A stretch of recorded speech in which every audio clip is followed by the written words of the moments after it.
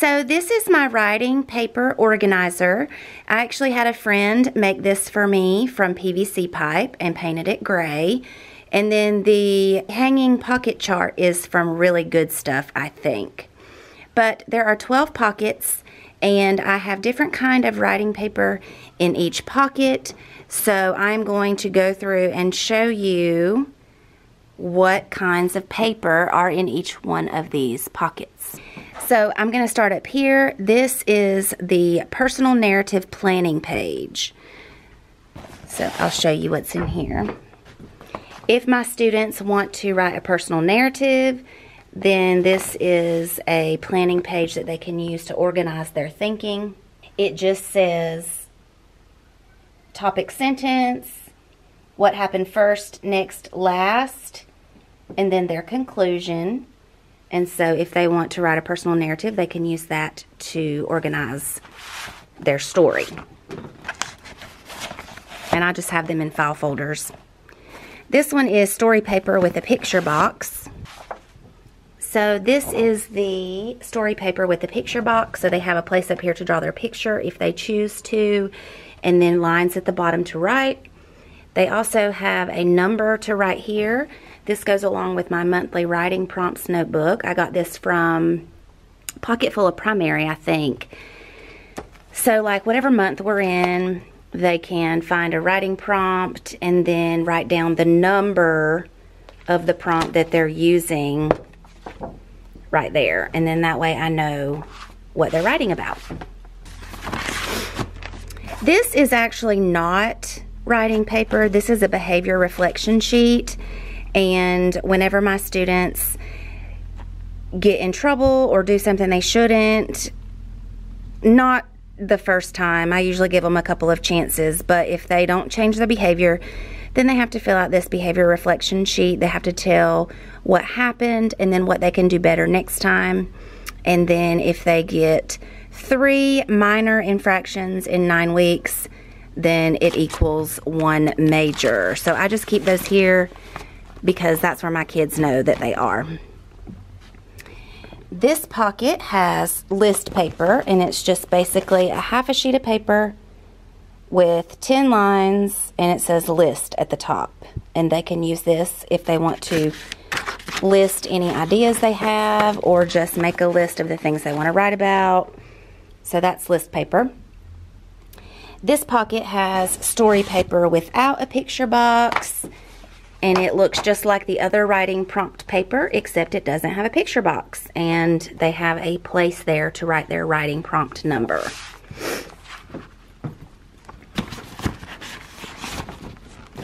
This pocket has animal facts planning page.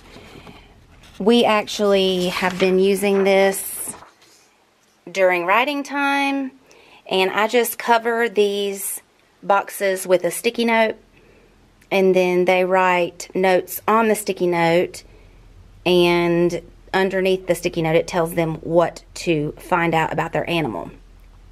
So they write the name of their animal on this one, they describe the animal, describe the animal's habitat, where does it live, and then explain the animal's diet, what does it eat.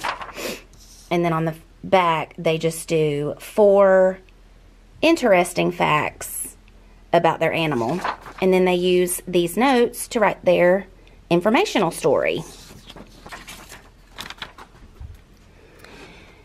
Down here in this pocket I have booklets with lines.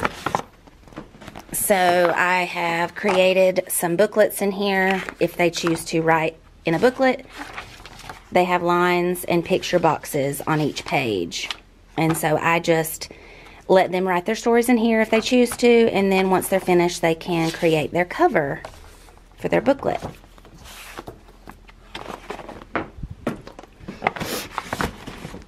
This pocket has friendly letter paper, so if they want to write a letter to someone, they have paper in here that is laid out for a friendly letter. So they have a line up here, which is where the date goes, their greeting, their body of their letter, and then their closing. In this pocket, I have booklets with outlines. So these are just plain paper that I've stapled together, and they can use it however they want. to organize their writing. They can draw pictures, they can write different things on each page, whatever they want to do with that. Down here in this pocket, I have notebook paper if they want to write on notebook paper. This pocket has poetry paper. So our copy machine has a problem right now. It's got this black line it keeps making on everything. But they just write the title of their poem, and then they can write their poem on those lines. So poetry paper. And then lastly is how-to paper. And then on this side, they list the steps when they're telling how to do something. That is my writing paper organizer.